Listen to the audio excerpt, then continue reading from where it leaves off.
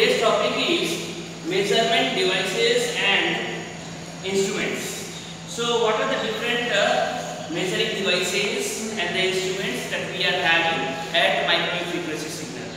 So some of them are, you are having spectrum analyzer, network analyzer, slotted line gauge, tunable detector, VHWR meter, power meter, wave meter.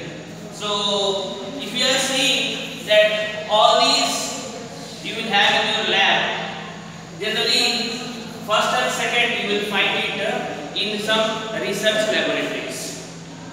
Okay, as they are very much costly, you will not find in educational institution. Okay, you can find all these in the research laboratories like your DRD. Now let us see that what is this spectrum analyzer is. Your spectrum analyzer with your CRO. If you are seeing the CRO, in CRO what we are having? We are having say amplitude time graph. In a CRO you will have the amplitude time graph. You will have waveform something like this.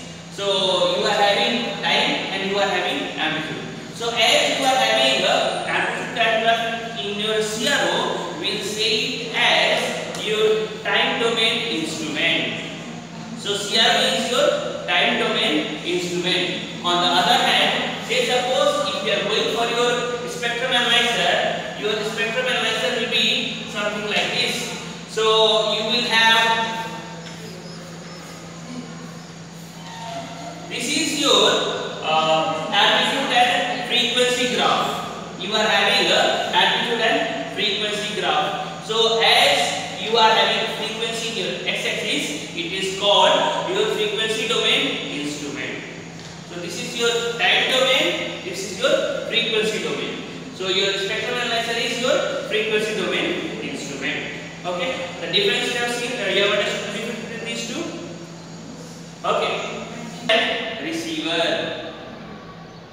Your spectrum analyzer is broadband super heterodyne receiver, like any other receiver.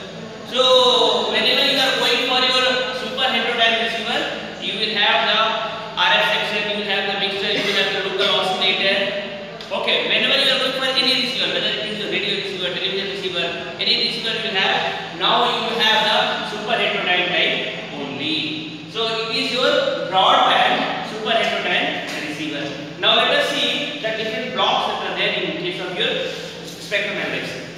Okay. So this is the block diagram of your spectrum analyzer. You are seeing the spectrum analyzer. This is the different blocks. These are similar to any other super heterodyne receiver. Here you are having the RF input.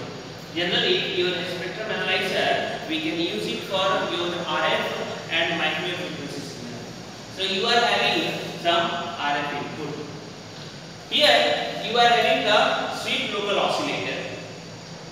And the first section that you are having, here you are having narrow band IF amplifier. Narrow band IF amplifier. You will have some IF frequency. Generally, IF frequency will be your 450 kilohertz. IF frequency will be your say 450 kilohertz. Okay. So irrespective of whatever the input frequency you are having, you will have the same difference frequency. Let us assume that when you are having frequency F1, input frequency is F1, your local oscillator it will generate some frequency that is your say F01. Okay, such that this difference will be equal to your IF frequency, that is your 450 kilohertz. Now this input frequency is changed to some other frequency, say F2 frequency. So if you are having something like F2 frequency, when F2 frequency is coming, this local oscillator will generate some other frequency in such a way that, so here you are having F2, here you are having F02. Okay, so this is a 0, this is for your local oscillator. So it is such that the difference between your F2 and F02 will remain the same, that is your IF frequency, that is your 450 kilohertz. Now if your frequency is say Fs, okay, some other frequency Fs. So when you are having a Fs, this local oscillator will generate some frequency. It is generating say F0. Okay, it is generating the frequency F0 in such a way that the difference of your Fs and F0 should remain the same, that is your IF frequency, and that is your 450 kilohertz.